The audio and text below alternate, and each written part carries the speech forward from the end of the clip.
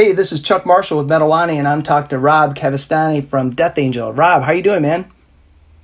I'm great. How are you, Chuck? I'm doing really good, man. I want to start out by letting you know that your work has been a source of inspiration and enjoyment for me ever since I got the first Ultraviolence record back in, gosh, I can't even remember what it was. And then got to see you guys on the Act 3 tour with Forbidden in Detroit like many moons ago. So I just wanted to let you know, man, that's your music and the live shows from the band have really been a source of a lot of great memories for me. So I wanted to thank you. Oh, thank you for those words. Feels good to hear. I'm glad we were some inspiration through music. Thanks, man. So I also want to thank you for the new Death Angel album called Humanicide, which comes out on May 31st on Nuclear Blast. The opening track, Humanicide, is scorching.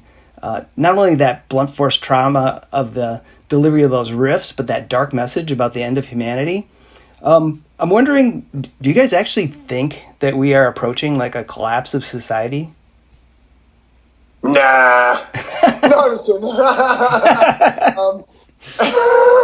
I mean, hopefully not, but, you know, there are a lot of clues out there that it's heading in that direction. The writing's on the wall. Right.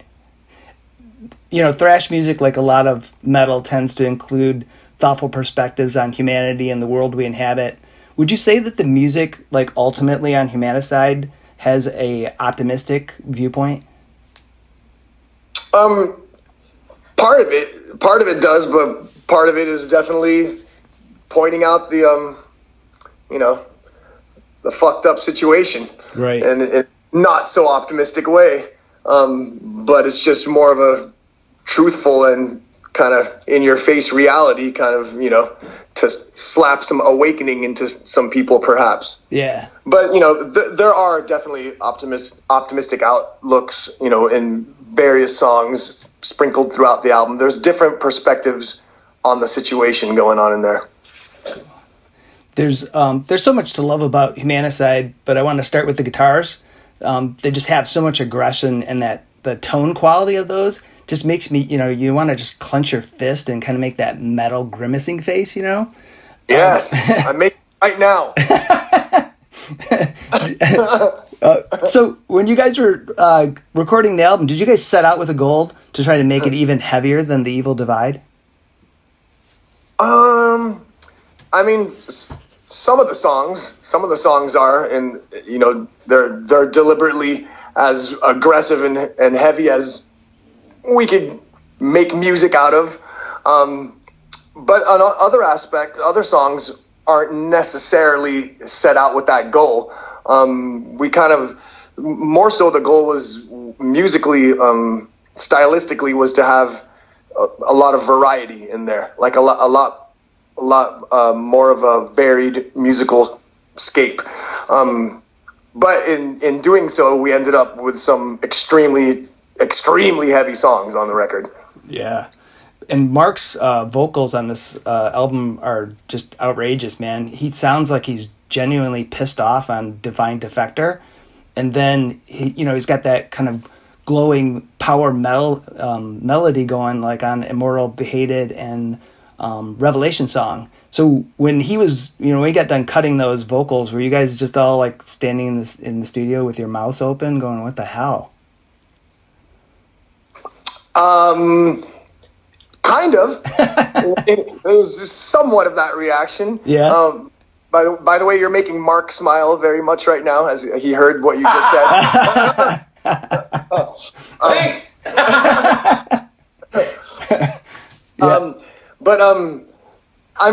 That's it. At some part of it, I'm standing there with my mouth gaping open, I guess. But mostly actually what's happening in that moment is I'm actually so overcome with emotion for how stoked I am of how fucking killer it's sounding that I usually just end up getting choked up. I end up getting choked up and giving Mark a big hug.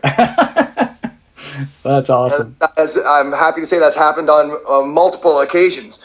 So yeah, definitely fucking incredible vocal delivery and fucking awesome. I'm so stoked. And yes, especially hearing it for the first time at points when I hear what he recorded on the actual album. It's quite an exceptional experience, and it's rare because it only happens on that one first moment when you very first hear it. So it's a unique and incredible experience. Yeah. And so I was wondering, like, since you guys have been like a single unit for the last 10 years, do you think that is giving the band more confidence, so that, because it seems like with each release there's like everybody's just playing to their top of their abilities and sounding so good together, and on this album that all like coalesces into just, it makes a fantastic album.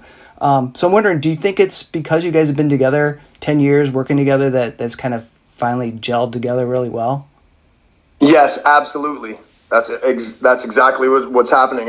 Every album is like another 3 years or so later that we've been touring, playing so many shows, living together on the bus and backstage and just everywhere, and experiencing, the world together, and everything that happens definitely brings you closer as people, and then as musicians. And the more we get used to each other's style and how we play, and even though it's 10 years long, you're still getting more and more used to each other all the time. Right. And so that came out in the performances on this record. Definitely, you could definitely hear everybody's individual playing standing out, and like you said, pushing to the limits of our abilities, and then collectively, I guess we just gel that way. Yeah, it does sound fantastic, man. You guys stuck with the same recording like kind of formula from the last 3 albums. Again, working with Jason Sukoff, who's done a great job in producing. I was wondering, did you ever, was there any thoughts from you or anybody else in the band about perhaps maybe changing things up, either in like song building approach or recording tactics? Well, you speak of the birthday boy. Jason's birthday today. Awesome. Yeah, and so I'm going to give him the most props as possible because he deserves it. But I mean, some things, some aspects of it change. I mean, from one album to the other, of course. Were you asking if we were thinking of change, like as in using a different producer or going to a different studio, or just like the elements within? Yeah, so like basically any of that. So like different producer, different studio, or the kind of the methodology that you guys use to put together songs and craft them. Well, as far as the team, the production team, and the studio and all that, I don't know. It was just we just completely assumed that we were going to do this next record together. I mean, probably because we were very happy with the way the last 3 turned out. Yeah. And we just wanted more of that, but with our newer songs, and see if we can take it to the next level between the same people in the same place, right? Which is what I feel that we actually did accomplish. So I'm really happy about that. But yeah, we weren't really trying to change it up, to change up the personnel or the studio. That was not in our thought pattern for this album. As far as the procedure of like the songwriting and the whole entire process, again, is kind of in a bit of a formula, which has been working well for the last couple albums. But there's, slight differences just because of your circumstances surrounding that time period, and how you're feeling and what's going on in your personal life and all that stuff. Then there's, of course, there's different equipment that we're using. So, this is going to affect the tones and stuff. So it'll give it a difference from the other albums. We're using, I'm playing different guitars. We got a different drum set, different amps, just a lot of different gear, as including some of the recording equipment's different, microphones, preamps. So all these little details are going to make a sonic difference for sure. So that was sort of the goal. So those elements, and with the different mindset and the different compositions, that's going to make enough of a difference from the other albums, you know, but while retaining the parts that we like about the other albums. Yeah. Yeah, and that kind of essence of Death Angel. Totally. And the kind of the sound we get when we do these records with Jason is like, I just love the punch and the clarity. Yeah. You really hear the separation of the instruments well, but yet we slam all the sounds together nice and hot to where that to me is like really just his production just is very clear and punchy and crisp. So with his kind of modern style of production and then our kind of old school vibe, when we combine, we kind of get like our unique sound. Yeah, that's awesome. So I was wondering if you can tell me a little bit about the bonus track, The Day I Walked Away. It's definitely a change up from the rest of the album, and it's got a really cool kind of progressive rock character. Yeah, that song's that's definitely on the far end of the envelope pushing action that we're trying to get with some of our songs. Yeah, I mean, that of all things, now that I think about it, I think that's actually the first. It's the first musical, like instrumentally, is the first song that I put together writing this album. Really? Like put the song together. So I do remember hearing it. I was kind of using that song to just kind of break in the songwriting for the new album, like, you know, just to get warmed up in like writing a song, and I wasn't really sure where it was going to go exactly. I wanted to just start recording something and assembling something to get it rolling, and it ended up turning into something pretty cool. It's definitely different from, you know, it's not really a thrash, thrash attack. It's much more, I don't know, it's just got this total different mood going on, obviously. But I like it. I mean, we have even, I have other stuff that I have written that's even beyond that. not in the normal realm that you'd expect from us, but I think that's probably, you know, reaching the edge of how far we might want to go while, you know, keeping it to be a metal record here. So, right.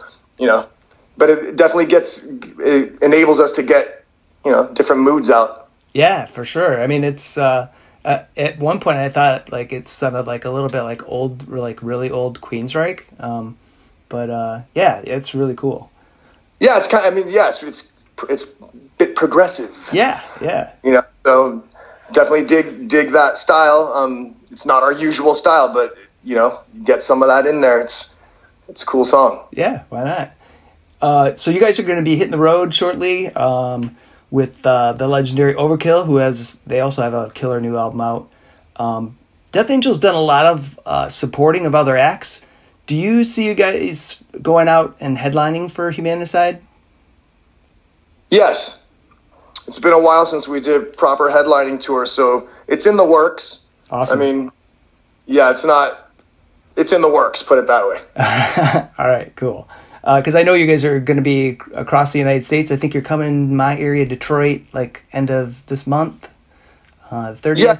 Yep. On the front end and the back end of that tour with Overkill, we do have headlining shows. There's like a dozen or so headlining shows of ours, but the ones on the east side are the ones with Overkill.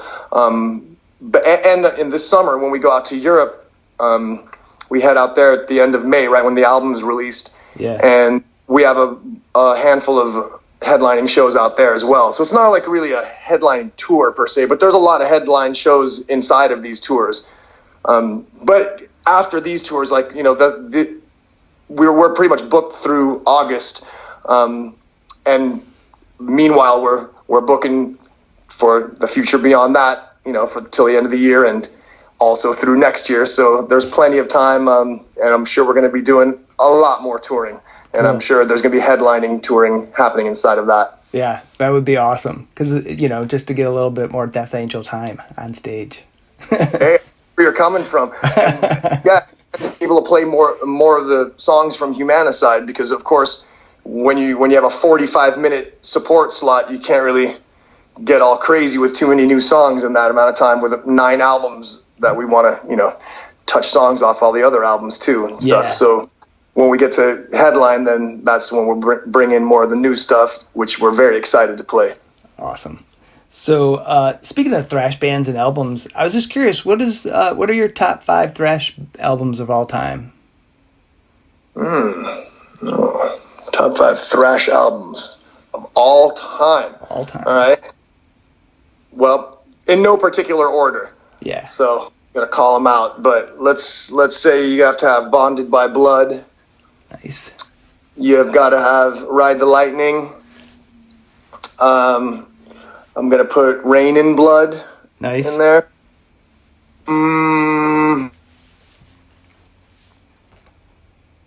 Peace. And 5. I want to say one of our albums. Yeah. What is your favorite album, Death Angel? I mean, besides the new one. If it's gonna be in this list, I'm gonna put Ultraviolence in there. Nice.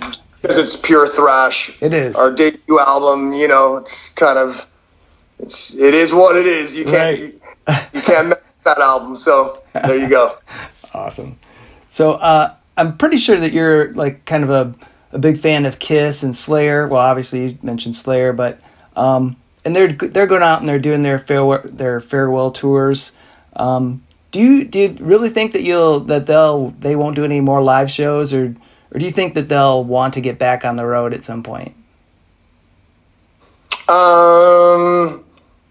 I think they'll want to get back on the road at some point. I don't know if they will actually do it. Right. But at least some of the people in the band will. So I'm sure some of the people in the band want to immediately. But it takes everybody to tango. So you got to see if it's a reality or not. With Kiss, I mean, I don't believe anything they say.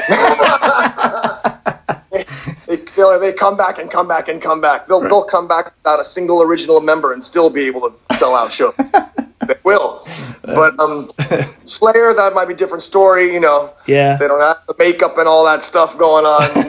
Their music's a bit more intense to play at an older age. Right. So we'll have to see what happens there. But I'm bummed that they're going to be ending. Yeah. But, all good things come to an end. That's true. So, Rob, I just got one last question for you. And it's, what is your favorite breakfast food? Oatmeal with a banana. All right. And my cup of coffee. Yeah. All right. Cool, man. I got started like that, or else I won't be able to function. I can't eat big breakfast anymore. I'll be zombied out. All right, cool. Well, Rob, I appreciate your time, and thank you again so much for the music and for talking with me today. Oh, it's my pleasure, Chuck. All right. Fine. Thank you very much. Yeah, man.